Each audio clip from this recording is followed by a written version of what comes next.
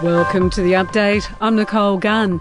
All eyes on Scott Morrison, with the PM tipped to call a federal election this weekend. The way has been cleared after the High Court threw out a case threatening 12 New South Wales Liberal candidates handpicked by the PM. United Australia Party leader Craig Kelly has been egged at an event in Melbourne. In TV footage, a woman can be seen throwing 2 eggs at Mr Kelly while yelling, "Stop hanging out with Nazis." You're a Nazi lover, Craig.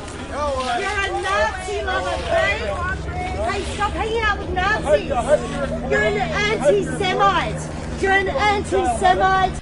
The body of a 68-year-old man has been retrieved from inside a van found submerged in floodwaters in Sydney southwest.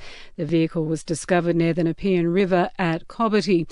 Australia's major banks concede they'll most likely pass on any interest rate increase, with the first expected in June this year. The Big Four lenders believe rates will rise at least 4 times this year in a bid to contain inflation. The first of 20 Bushmasters specifically requested by the Ukrainian military are on their way from Australia. The locally built military vehicles have been painted olive green and refitted with Ukrainian flags. In entertainment news, the engagement rumour mill has gone into overdrive after Jennifer Lopez was spotted wearing a huge diamond ring. There's been no official word from J-Lo or Ben Affleck, who rekindled their romance last year.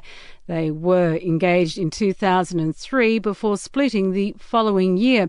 To sport, and the Ferrari of Charles Leclerc has been the quickest in practice for the Australian Grand Prix at Albert Park. Max Verstappen was hot on his heels in the Red Bull, while Daniel Ricciardo was 10th fastest in the second practice session. Marcus Harris, Matthew Wade and Jai Richardson have all missed out on Cricket Australia contracts. Scott Boland has been included following his breakout summer in the Ashes series against England.